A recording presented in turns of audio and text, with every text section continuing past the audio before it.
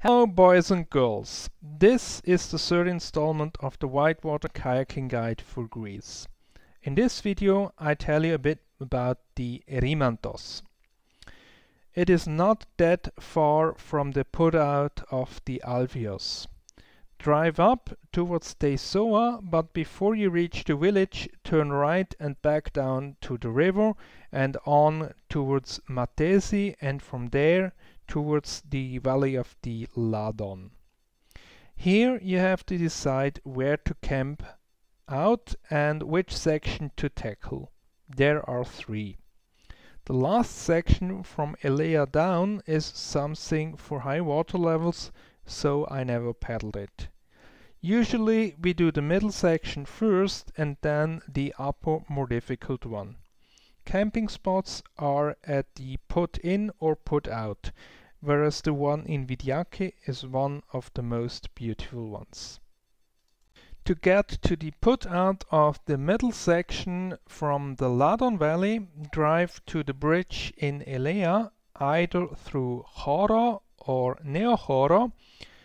For the put-in of that section, drive up the valley and then on towards Vidiaki and down to the river.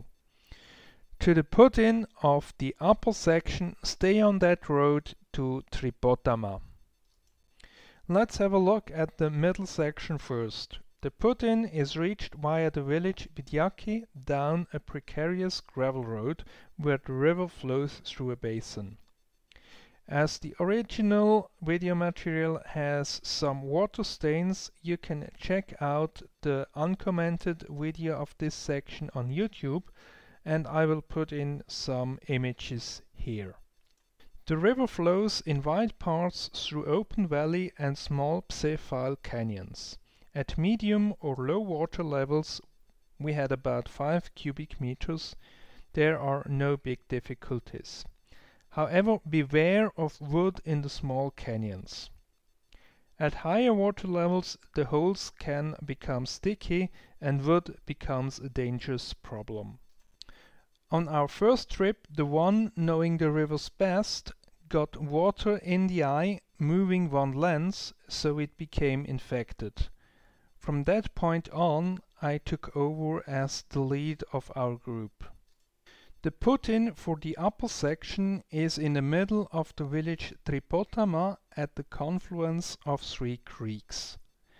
The section from here to Vidiaki can be split in half again. The second part does contain a must-run canyon, so that might not be for everyone. The upper part holds two cataracts that may be runnable for better paddlers, but we portaged both of them on the right side. The put-out before the canyon is on the right side on a gravel bank. By car this can be reached when driving from Tripotama to Lambia, and at a big yellow sign drive down to the power station. It is very steep and gravelly. To get an even better impression on this upper half, check out my original video with lots more details. The second part starts with a 500-meter long section called Foreplay. Even though it's arduous, I recommend to scout it from the right border. Even at low water level, this is a solid whitewater 4, and memorizing the line for 500 meters can be tricky. But getting a feel here is a good idea in preparation for the must-run canyon that follows immediately. While the difficulties in the canyon are more sedated with a slower section in between versus the fast pace of the foreplay, if you have doubts on this, the remainder is not for you. This section can change with every flood, so do not take this guide as a way to blindly rush in. This is best demonstrated at this section where a stone block has toppled over. The difficulties in the middle part of the foreplay are a bit easier, but they rise again towards the end. When the rounded hill on the right side comes into view and the right hand side becomes a cliff, you have reached the Rock and Roll Canyon of the Erymanthos, which was dubbed by Franz Bettinger Rock and Roll Canyon. While the main flow goes to the left on this entry drop, it's better to squeeze through on the right. This is also the general rule for the canyon. Take the right side when possible.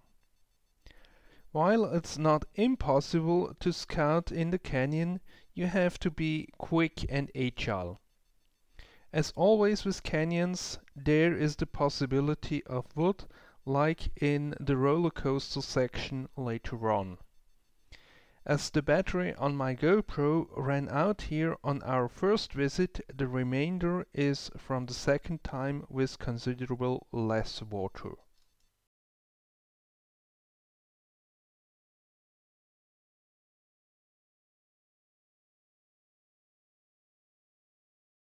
As mentioned before, the right route is most often the correct one. Besides wood in the water, falling rocks are another danger, as the same guy with eye trouble on the middle section found out on our second trip. After the last plus 2 meter drop that we took on the left due to stones in the underwater on the right side, the canyon opens up and the landscape reminds more of the middle section. Difficulties are lower, though there are still some drops, so really fun whitewater. There is one more section worth mentioning, as it can get a bit nasty with higher water pressure pumping through and pressing you against the wall.